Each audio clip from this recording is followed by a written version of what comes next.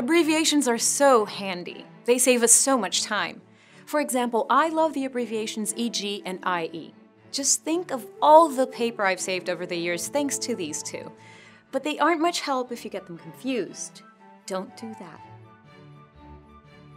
EG is another way to say for example. It comes from the Latin phrase exempli gratia. Keep in mind, we never actually say EG out loud. It's meant to be used in writing. If you're talking, just say for example. But if you're writing, you can use the abbreviation EG. This is how we write it. Lowercase e, period, lowercase g, period, no spaces. Notice that while the Latin phrase is written in italics, the abbreviation EG is not. Let's see EG in action. American pizza parlors offer many toppings, e.g. pepperoni, sausage, peppers, onions, olives, and anchovies. There were many unforeseen consequences of prohibition, e.g. increased organized crime, increased police corruption, and increased alcohol abuse. Notice that there is usually either a comma before e.g. or the whole list is set aside in parentheses. Furthermore, some writers choose to put in a comma after the e.g. That's more common in American English writing than British English. All these formats are correct. It's really your choice as a writer about how much of a pause do you want the reader to hear. Now remember, in these examples, I'm saying EG out loud, which you don't actually do in real life. Use it in your writing, but if you're speaking out loud, say for example instead. That actually suggests a good trick to make sure you're using EG correctly. Try substituting in the words for example and see if the sentence still makes sense.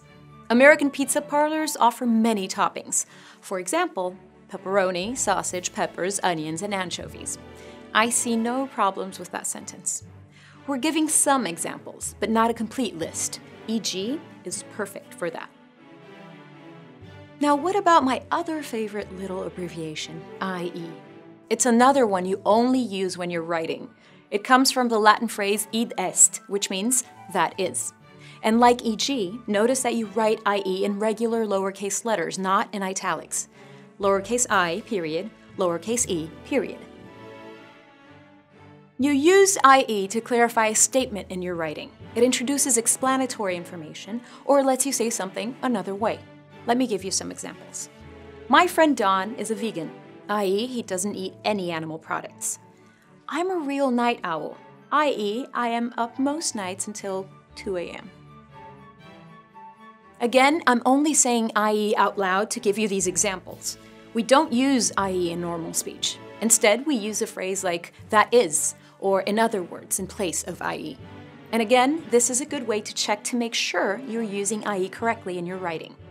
Let's try that substitution in our sentences and see if they hold up to scrutiny. My friend Don is a vegan.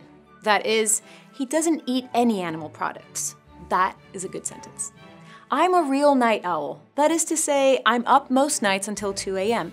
Again, this sentence makes sense, even with a substitution, so we can feel confident we use the right abbreviation. If you're unsure about whether to use IE or EG, just use our substitution trick. Do you want to say, for example? In that case, use EG. If you find the Latin phrase exempli gratia too hard to remember, try examples given.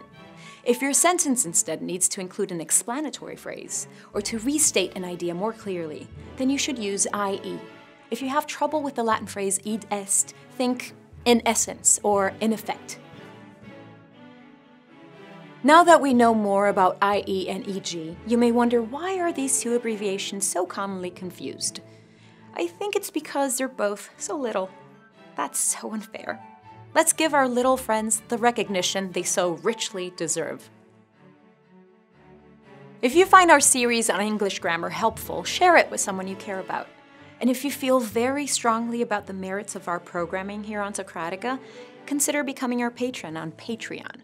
You'll be helping us make more of the high-quality videos you know and love. Thank you.